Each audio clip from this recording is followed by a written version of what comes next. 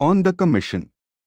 Gradually it became clear after the mother's arrival at Dakshineswar that the master, by imparting transcendental as well as secular wisdom, by deepening her life of divine aspiration and awakening her dormant power of spiritual ministration, was preparing her for taking up and fulfilling the mission that had just commenced in his own life. We have read of the invocation of the deity at the Shodhashi worship, when the mother received the adoration of the great awakened soul and became conscious of her own divinity, though she did not even then decide whether or not to take up what was to be her life's work. Moreover, that worship took place at dead of night in a closed room. The people probably heard of this long afterwards, but they could not grasp its full import. Now came the time for a clearer call to the mother to enter into her own domain and to bear witness before the devotees as to her real stature. And hence we find that during the closing years of the master's life, his work in this field followed a well-defined course. He had been trying to arouse her subconscious potentiality through veneration, adoration, and direct references to her divinity. He had been equipping her mind for her future task of guiding spiritual aspirants by teaching her various powerful mantras, pulsating with the life he had breathed into them through his own experiments with them, and telling her of the levels of life for which each mantra was suitable. And he had been creating a field for the expression of her motherhood and vivifying it by introducing his devotees to her and telling her how to deal with them.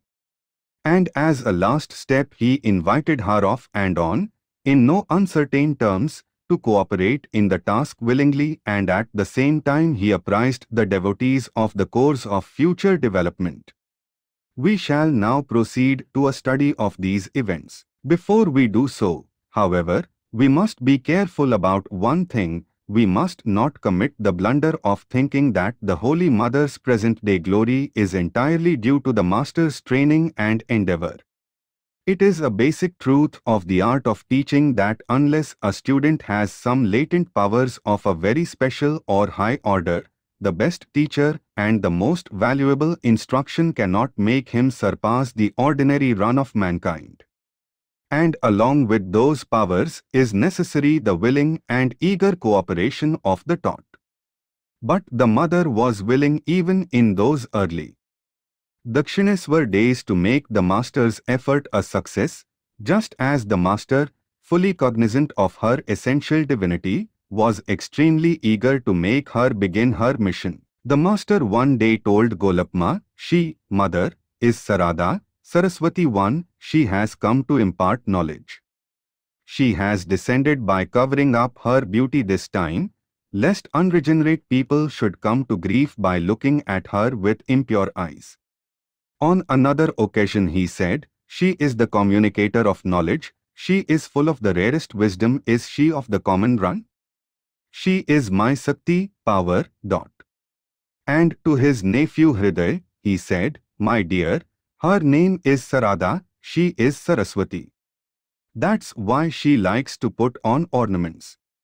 The reader may have in mind that when the Holy Mother came to her father-in-law's house as a child and began crying at the sight of her person denuded of ornaments, Chandramani Devi, mother of Sri Ramakrishna, placed her on her lap and consoled her, saying that Ramakrishna would adorn her afterwards.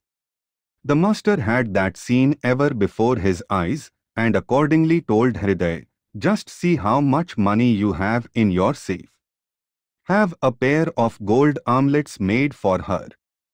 The master was then ill, still he ordered those armlets to be made at a cost of 300 rupees. But the actual cost came up to 200 rupees only, and so the balance was paid to the mother in cash. When the master had been going through his austerity in the early days, he had a vision of Sita at Panchavati when he noticed that her bracelets had diamonds cut on their surface, hence he had such bracelets too, made for the mother one, and then he humorously remarked, "That's my relationship with her." It was not easy to recognize the mother behind her rural simplicity, lack of modern culture, and absence of pelf and power. Sri Ramakrishna himself knew that the modern world, rolling in wealth and steeped in enjoyment, could not easily appreciate a character that was made up of the purest material and had nothing of the flash and flourish which appeal to a modern mind, and hence he spoke about the mother in fun. She is a cat under ashes. As the true color of a cat covered with ashes escapes the notice of a careless observer, so also does the true stature of the Holy Mother elude the ken of ordinary men. Swami Premananda wrote about her in a letter. Who has understood the Holy Mother? There is not a trace of grandeur. The master had at least his power of vidya, knowledge, manifested, but the mother, her perfection of knowledge is hidden. What a mighty power is this! Glory to the Mother! Glory to the Mother! Glory to the powerful Mother! A poison that we can't assimilate we pass on to the Mother. She draws everyone to her lap. An infinite power, an incomparable grace. Glory to the Mother! Not to speak of us, we haven't seen the Master himself doing this. With how much caution and what testing he accepted anyone. And here, what do you see here at the Mother's place? Wonderful! Wonderful!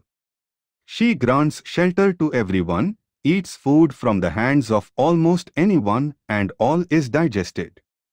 Mother, Mother, victory unto the Mother. And the world-renowned Swami Vivekananda wrote, Brother, I shall demonstrate the worship of the living Durga, and then shall my name be true. Brother, I tell you, I am a fanatic in this matter. Of Ramakrishna Paramahamsa, you may assert that he was God, man, or whatever you like, but fie on him who is not devoted to the Mother. When we read such invaluable appreciations, our pen suddenly stops and in bewilderment we ask ourselves, are we not engaged in a task entirely beyond us? And yet once we are in it, we have to proceed with the Mother's grace as our only strength. Before proclaiming the divinity of the Holy Mother at Dakshineswar, the Master hinted at it at Kamarpukur, though the uneducated and uncultured village women did not, perhaps, comprehend her greatness. The Mother was then a mere girl of 14. When the Master talked to the village women of higher things, the Mother often fell asleep. The others then tried to wake her up and said, What a pity, she misses these fine things. She has fallen asleep. But the Master said, No, my dear, no, don't awaken her. Don't think she is asleep without reason. If she hears these things, she will fly headlong away. The women later reported this to the Mother. The Master alone knew what he exactly meant by those words. Probably, he wanted to convey the idea that the Mother's mind had such an innate repugnance for this world and was ever so attracted towards transcendental verities, that if she became engulfed in such high thoughts before an adequate environment was ready for the divine part she was destined to play, the very purpose of her birth in this world of ours would be frustrated. Howsoever that might have been, this much will suffice for the present as an introduction to the comprehension of her divinity. As we proceed further in the delineation of this unique personality, we shall find that though her character evolved wonderfully amidst strange surroundings, it reached perfection in one particular field. Though she was divine, the world has seen in her an all-loving mother. This is a very important phenomenon in human history. In the Sri Ramapurvatapni Upanishad, verse 7, it is said, for fulfilling the purpose of the aspirants, the formless Brahman assumes forms. In the Gita, IVLL, Sri Krishna declares, in whatsoever way men approach me, even so I reward them, and in the Chandi, 12.35, the Rishi, seer, says, O King, that divine mother, though birthless, yet manifests herself again and again for the protection of the world.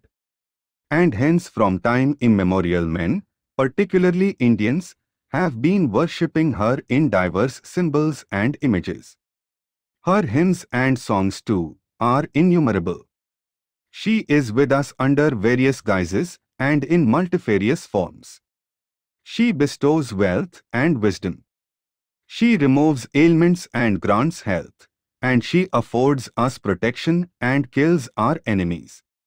When pleased, she grants faith, devotion, and even emancipation, but when offended she liquidates the sin and the sinner. We have been adoring her from time of yore in her aspects as women, as sources of inspiration, as divinity, or as mothers. Drawn by the devotion of mortals, she comes down now and again. We meet her in the person of a Sati, Sita, Radha, or Andal one. A pathetic cry from a helpless child like the poet mystic Ram Prasad makes her leave the heavenly throne and come down as a small girl to help the devotee in mending his dilapidated fence. In the forms of daughters and mothers, she consoles her devotees in their trials and tribulations. Men have thus established the sweetest of relationships with the transcendental entity. And yet the Devi still remained in her lofty aloofness as ever. In spite of brief appearances for granting the desires of particular devotees, or her descent with the Lord as Sita or Radha, she did not incarnate fully as the universal mother for bringing about a world regeneration through her personal endeavor. In the life of the Holy Mother we arrive at the culmination of this line of descent. The deity here is fully recognized as a living human personality receiving the worship of Sri Ramakrishna and being identified by him with Mother Kali in the temple and his mother Chandramani Devi in the Nahabat. Why did man want the Devi in this particular form, and why did she grant the prayer? We have stated that unless the Devi incarnated as the mother, there would ever have remained a gap in the spiritual world. Man comprehends higher and newer truths in terms of what he already knows. The mother holds the child in her womb and suckles it after its birth. On opening the eyes, the child finds the mother as a sure and the most unique source of all affection, nourishment, happiness, beauty and security. In the field of spiritual striving, too, the aspirant wants to visualize the deity as the embodiment par excellence of all those fine human relationships. Sri Ramakrishna said, "The attitude of looking on God as mother is the highest form of spiritual discipline." Swami Vivekananda eulogized motherly love thus, "The position of the mother is the highest in the world, as it is the one place in which to learn and exercise the greatest unselfishness. The love of God is the only love that is higher than a mother's love, all other love is lower." The complete works of Swami Vivekananda, EDN 8, Volume 1, p. 66. If it is the aim of the aspirant to merge the sense of I and mine in the universal ego of the deity, and to taste the bliss of consciousness through unquestioning dependence and refuge in that one reality, then in the motherhood of the deity lies the guarantee for such a consummation. Through the different attitudes of quietude, service, and sonship to God, we do of course get an increasingly greater degree of intimacy with Him, but the absolute self-absorption of the unquestioning child, perhaps, transcends even this, and the aspirant wants that the Lord should, through His mercy, forgive all his weakness and inability and draw him to his lap with the fullest affection. He wants to be assured of his future by visualizing in the face of his deity this dear and dependable smile of affection.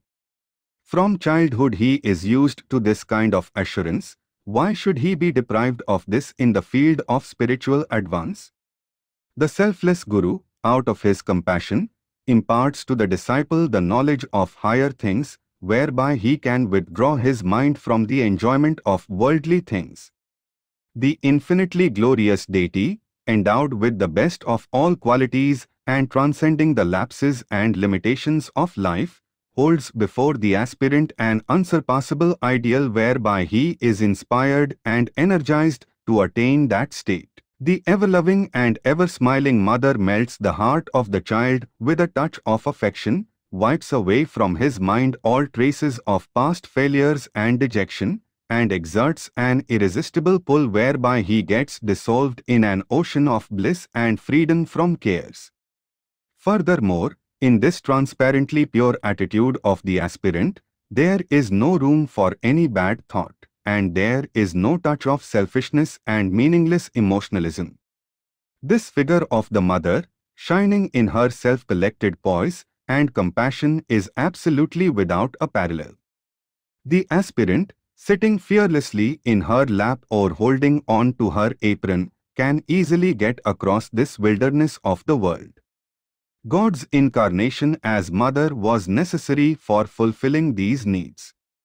And above all, it was necessary for the deity to come down as the Holy Mother, so that the present sensuous and materially minded world might be raised to a higher state of aspiration and experience. Humanity is, therefore, fortunate today in having this living and life-transforming motherhood in a concrete form and in intimate touch with all the ramifications of life. The master was aware of this significance of the mother's life, and he apprised her of this.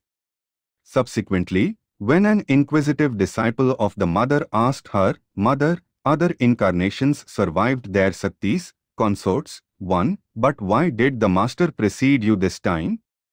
The mother said in reply, "My boy, you must be aware that the master looked upon all in the world as mother.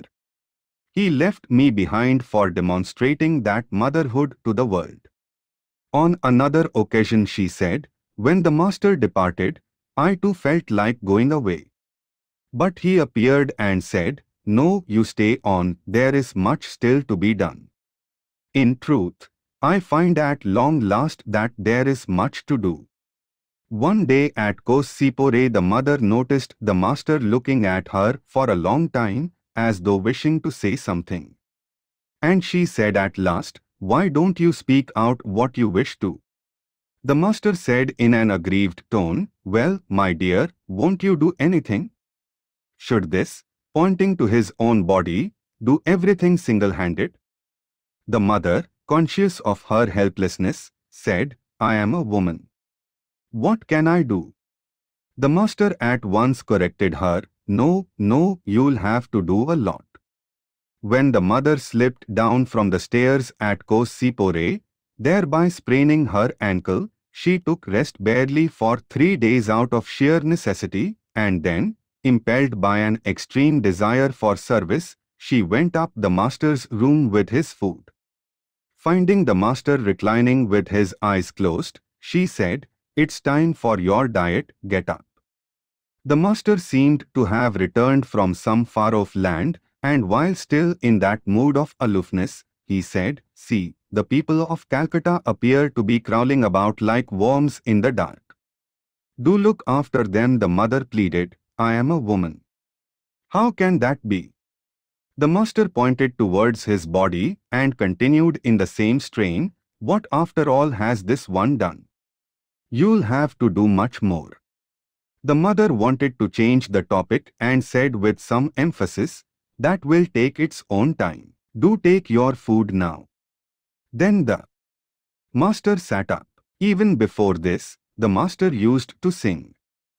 To whom to explain the difficulty I quoted by coming here? The wearer best knows where the shoe pinches. How can others know? A maid am I in a foreign land where I blush to show my face. I can't state, can't explain what a handicap it's to be a woman. And at the same time he told the mother, "Is this my trouble alone? It's yours too." The master did not rest content with reminding her of her real nature and inviting her openly to shoulder the responsibility. He also presented his devotees to her and thus created a field for the expression of her latent motherhood. At the time of sending young Sarada, Swami Trigunatitananda, To the mother for initiation he quoted a Bengali couplet to put faith in him.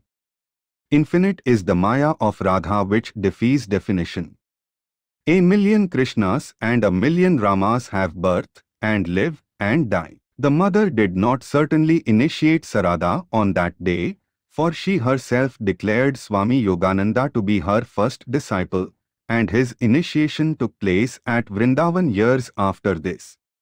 But Sarada's brother, Sri Ashutosh Mitra, maintains that the mother initiated him. Perhaps the mother gave him as well a mantra after she had done so to Yogananda.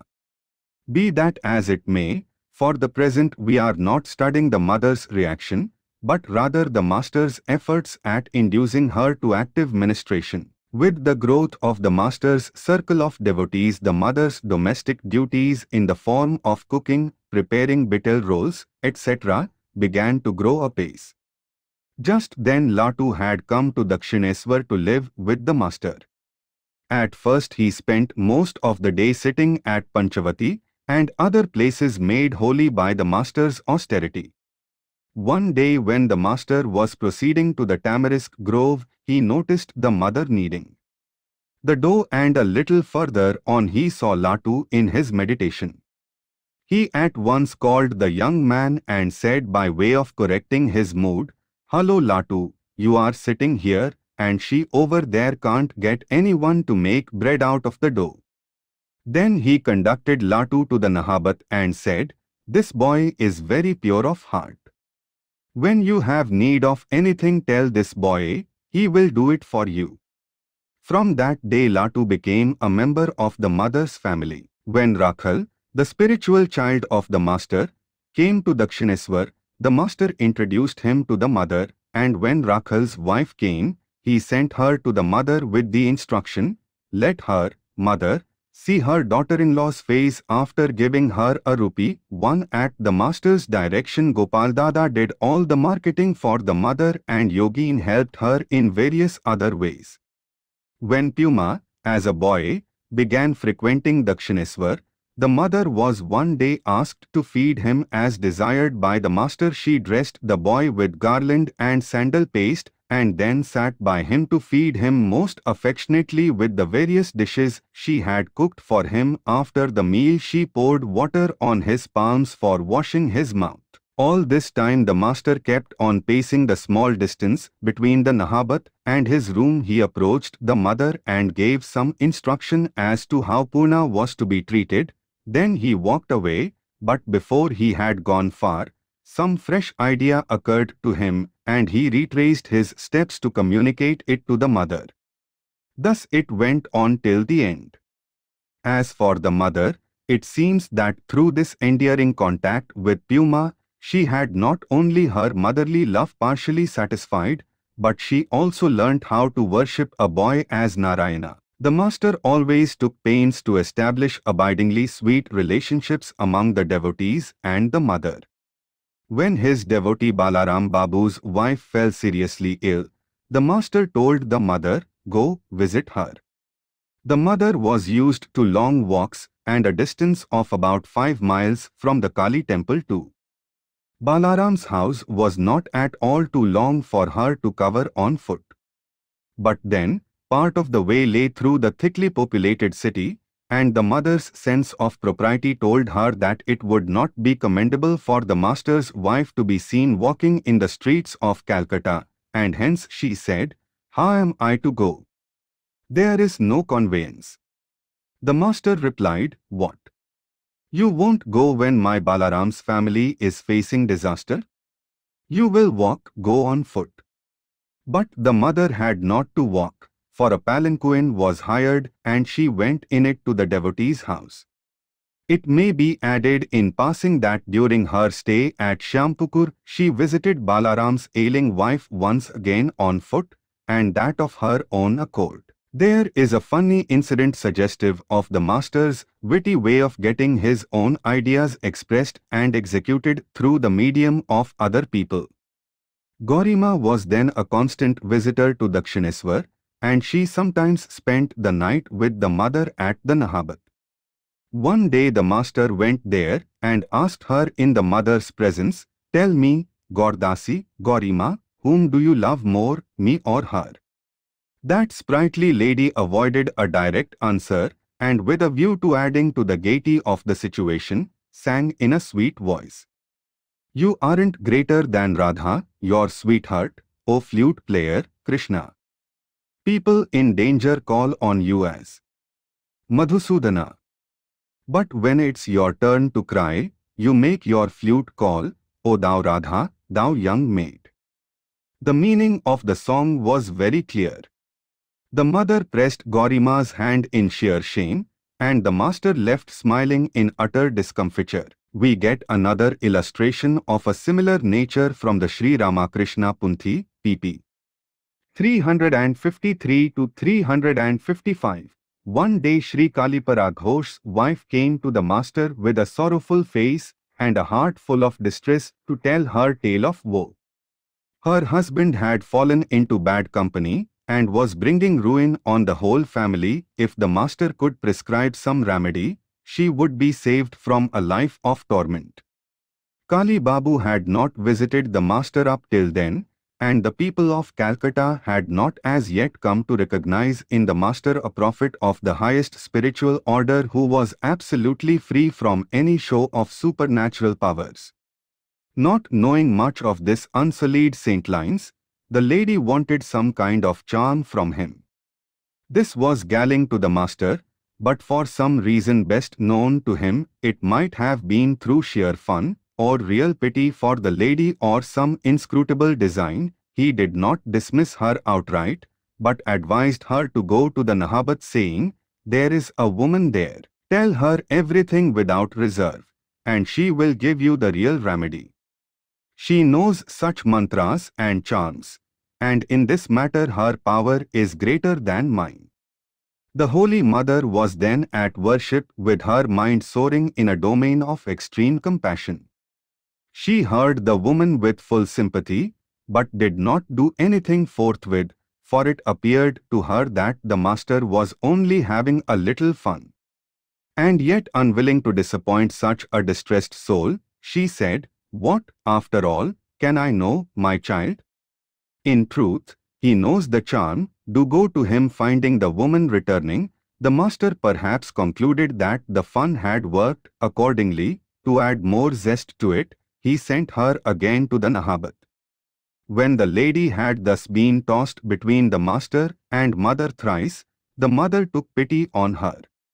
She did not want to reduce the whole affair to a merry joke, thus adding insult to injury. Accordingly, she consoled her and taking a buhl leaf out of the offerings made to the deity, handed it over to her saying, "Take this with you, my child, this will fulfill your desire." The lady received the leaf with the greatest reverence and took leave of the mother. In due course Kalipara Ghosh's mind took a turn for the better, and by stages he became one of the staunch followers of the master.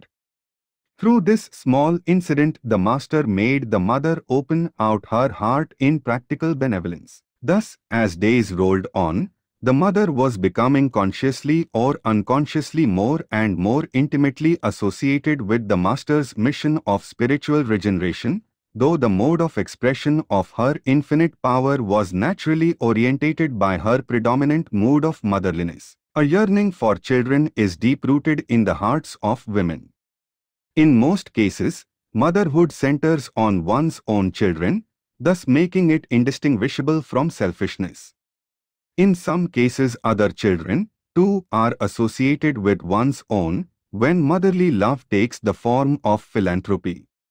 Sometimes, though rarely, this affection transcends physical relationships and expands over the whole of creation, thereby rendering divine the life of the mother. Even more rarely it comes down in the form of spiritual inspiration in the life of a godly woman who remains absolutely untouched by the world, and whose words and acts open up all closed hearts and lead them Godward. But the motherhood with which we stand face to face in the life of Sri Sarada Devi is of a higher order, being coextensive with divine love, and hence truly unique and incomparable. And yet from a rational point of view there is a gradation in its manifestation, and a rational comprehension presupposes an analytical study of it in stages. But while we try to grasp its working on any particular level, we must not lose sight of the basic unity running through this life as a whole, in the light of which alone these stages have to be traversed. When and how was this pure and selfless yearning for divine motherhood first kindled in the recesses of the mother's heart? Perhaps she had it in her to the fullest extent even before she was aware of it. This is the natural psychological process. As a matter of fact, we noticed that in her girlhood she attended on her younger brothers and helped to cool by fanning the food served to famished people. Events of a similar nature have forced themselves on our attention when studying her relations with the devotees at Dakshineswar. But here we are thinking more of the conscious rise of that sentiment and its operation, rather than its hidden working. She heard her sympathetic friends condemning all childless women as unfortunate and inauspicious. Her mother too lamented at times thus, "To what a mad son-in-law have I married my daughter?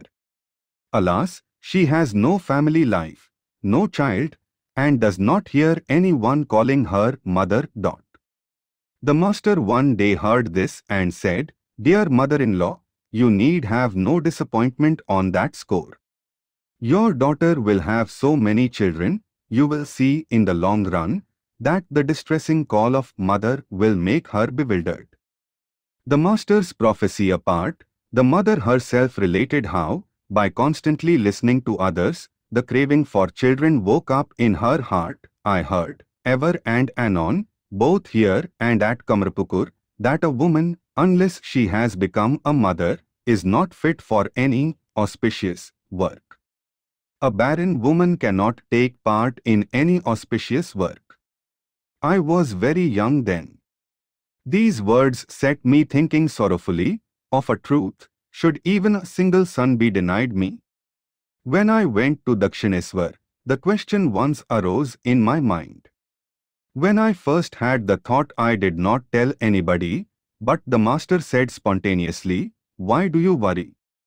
I shall leave you such jewels of children as one can hardly get even if one performs the severest of austerity, to the extent of cutting off one's head.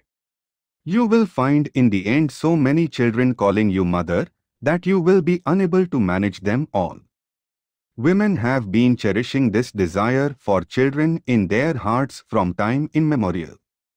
True it is that the mother had some taste of this motherhood even during the lifetime of the master, but that did not satisfy her infinite yearning. The mother herself has spoken of her feeling of disappointment when the master departed. "I thought in solitude I was then at Kamarpukur, I have no son and nothing else. What will be my lot?" One day the master appeared and said, "Why do you worry? You want one son, I have left for you all these jewels of sons. In time many will call you mother." The master talked of things lying in the womb of futurity. But at present we are studying how far this longing of the mother and this assurance of the master bore fruit when the latter was still in the world. The mother treated the young devotees at Dakshineswar as her own children and felt a strong affection for them. When the need arose, she could protect them more tenderly than even a mother could or did. A crazy woman used to come to the master at Dakshineswar. At first all took her to be merely insane and so treated her kindly. Afterwards it turned out that she belonged to that class of spiritual aspirants who consider God as their sweetheart. As she identified Sri Ramakrishna with God, she mentally developed that peculiar attitude towards him. As contrasted with this, the master regarded all women as veritable manifestations of the universal mother. Without considering seriously the consequences of such a contradiction, the crazy woman ventured one day to speak out her mind to him. As a reaction to such an antagonistic sentiment, The master was thrown so violently into a fit of childlike protest that he jumped up from his seat instantaneously, his cloth dropped down from his loins, and he began to pace the room like a madman, cursing such a relationship in the strongest terms he could muster. The mother heard all this from the Nahabat. Feeling humiliated by this insult to her daughter, she said to Golapma, "Just look at this. If she has been unthinking in her talk, should he not have sent her to me? What's the meaning of abusing her like this?" She sent Golapma at once to call the crazy woman to her, and when the woman came, she said affectionately, "My daughter, you may as well not go to him. Since your presence irritates him, you can come to me." In those days, many of the young devotees spent some nights at Dakshineswar practicing spiritual disciplines under the master's guidance. As overeating hinders concentration of mind, he kept a strict eye on their regimen and instructed the Holy Mother to give Rakhal 6 chapati, Latu 5, and Gopal Dada and Baburam 4 each. The mother, however, could not tolerate this kind of limitation to her own field of motherly care, and hence she gave to each according to his need, much in excess of the master's prescription. One day the master discovered on inquiry from Baburam that he got 5 or 6 chapati at night, and that the mother was responsible for this. He accordingly went to her and tried to impress on her that she was spoiling their future by her heedless affection. But the mother protested, saying, "Why do you get upset because he had just 2 more chapati? I shall look to their future. Don't you take them to task for this matter of eating." The master said nothing by way of reply, but in his mind he saluted that all-conquering motherliness and left the place with a smile. He must have been delighted that day to find the mother consciously entering on her future field of activity. From Yoginma we learn that the mother welcomed the women devotees with the utmost affection, and this pleased the master. When that devout lady went to Dakshineswar for the first time, the master came to learn that she was going without any food, and so he sent her to the Nahabat saying, "There is some rice and vegetables inside, go and have your food." The mother hurriedly placed before her all that was available, rice, luchi, 1 vegetables, etc., and fed her with great care. That first meeting ripened into intimacy, so much so that when a few days later the mother got into a boat to cross the Ganges for going to Kamarapukur to be present at her nephew Ramlal's marriage, Yoginma kept on looking as long as the boat could be seen and then began to weep. The master found her in that state and consoled her. When the mother returned, he told her, "That girl with big eyes who comes here loves you very much. The day you left, she wept at the Nahabat." The mother said, "Yes, her name is Yogen." 1 The mother had so much affection for and faith in Yoginma that she consulted her at every turn. After Yoginma had dressed her hair, the mother would not untie the chignon for 3 or 4 days together and would say, "No, it was dressed by Yogen, I shall untie when she comes again." Yoginma, one day, noticed the mother putting spices in some betel rolls, while others were prepared without them. Curiosity impelled her to ask, "Mother, why did you not put cardamom and other spices in these? For whom are those meant, and for whom these?" The mother replied, "Yogen, these, the spiced ones, are for the devotees. I have to make them my own through love and care. And those are for the master, he is already my own." There was then a constant flow of devotees, and religious singing in groups or singly was the order of the day. The mother, who had consecrated her life for the service and happiness of the master and consequently of the devotees, had no rest. Cooking went on day and night. And yet in the midst of all this, her mind was ever at the feet of the master. Owing to this incomparable concentration of mind, she seemed to know the master's thoughts even before he opened his lips, and she arranged accordingly. Sarada, Purna, and others might not have the money to return to Calcutta either because of poverty or because their guardians were opposed to such visits. Therefore, the master directed them to take the necessary money from the mother. The fare from the Barnagore Bazaar to Beedon Square in Calcutta for a seat in a hackney carriage in those days was 1 anna. The mother knew that Sarada needed money since he had to come surreptitiously eluding his father's vigilance. So whenever Sarada came, she kept in advance a 1 anna piece on the steps of the Nahabat for him to find at the time of departure. As soon as she heard the master telling Narendra on his arrival, "You will stay here today," the mother at once began boiling gram and preparing chapati, for Narendra liked thick chapati with gram soup. When the master came to instruct the mother about Narendra's food, he found that he had been anticipated. If women devotees came to Dakshineswar late in the evening, it became a problem for the master to accommodate them during the night. Knowing as he did that the Nahabat was a cramped place, he used to ask them to sleep on the covered terrace outside his room, but the mother assured them that there would be sufficient space for them in the Nahabat itself. The devotees had their food at the Nahabat and then went to the master for a little talk. On returning to the Nahabat, they found to their amazement that single-handed the mother had cleaned up the whole place and spread beds for all. Moreover, she drew them all to her side so cordially that they felt no need to go elsewhere. In this way, the great desire of the master to give shape to his message on the one hand and the deep affection of the mother for her children on the other combined to attract her more and more to the field that was eminently her own. Through this joint effort, too, the inner circle of devotees of the mother was selected even in those early days.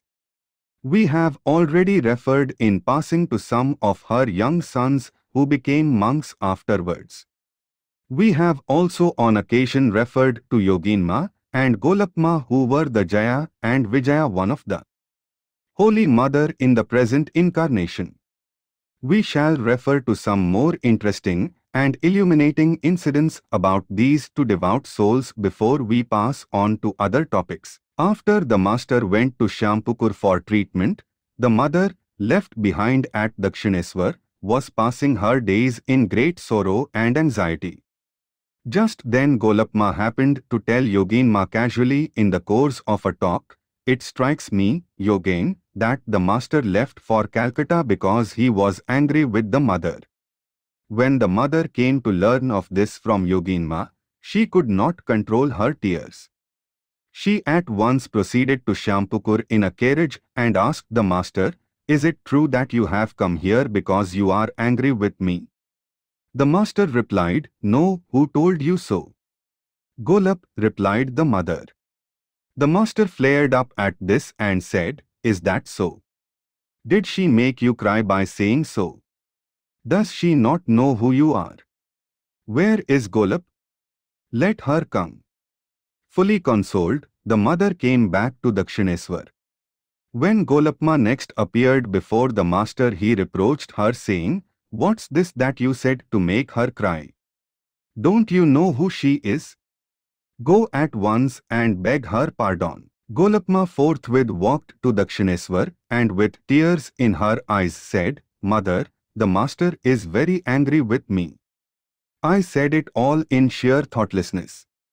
The mother made no direct reply, but with a laugh she patted Golapma's back thrice, saying, "Oh dear Golap."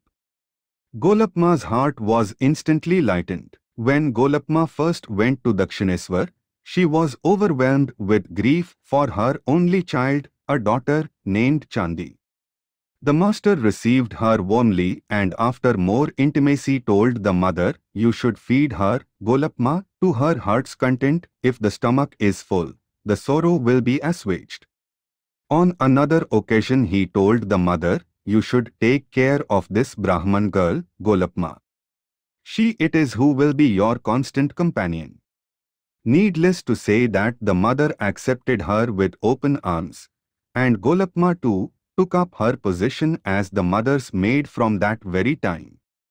There were slight differences of temperament between the two as we have noticed, but they did not ever so slightly ruffle the surface of their lives, so intimately bound to each other did they become. We now turn to Yoginma.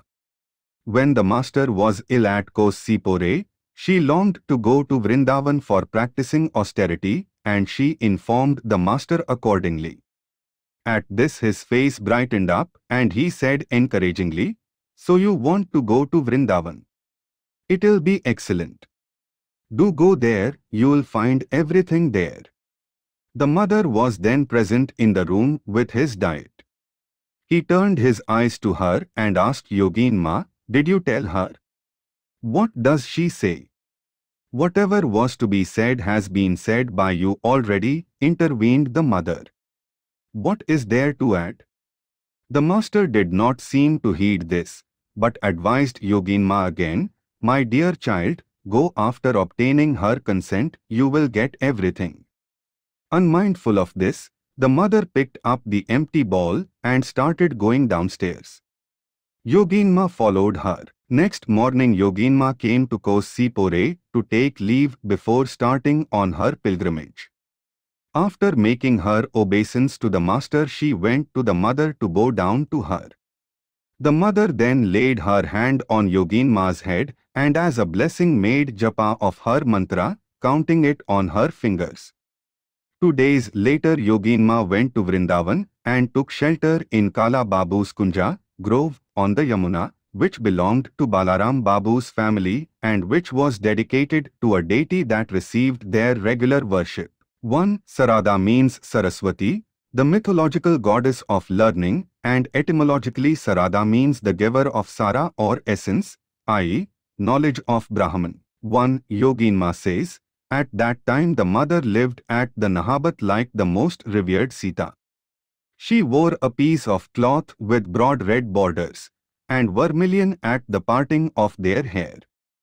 Her thick black tresses almost touched her knees.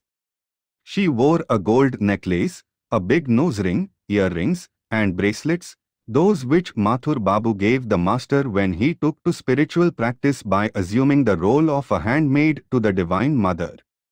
1. Sati and Sita were consorts of Shiva and Ramchandra respectively, and both of them were noted for their unparalleled devotion to their husbands. Bhudevi, consort of Vishnu incarnated in South India as Andal or Kodai, illustrating the Madhur Bhava, looking upon God as one's Nayaka or husband. 1. This is not strictly correct.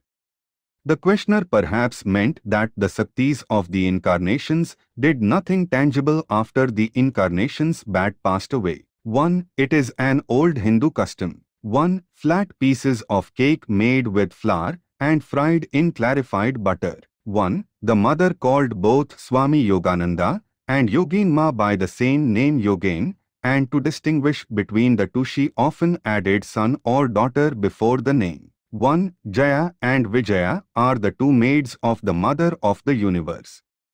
The Holy Mother sometimes referred to Golapma and Yoginma as her Jaya and Vijaya.